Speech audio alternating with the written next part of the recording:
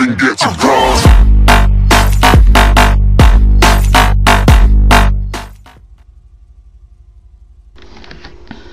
Hey guys, it's FYT here, bringing you a spray video on GTA 5. As you can see, my car looks boring and plain. In this colour, I'll be showing you how to get matte with a pearlescent. So you want to select your matte colour that you wish to have the pearlescent on. I'll go black.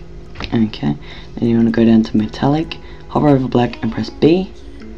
Alright, once you've done that, you want to go all the way down to plate. And you want to change it to when you have to buy.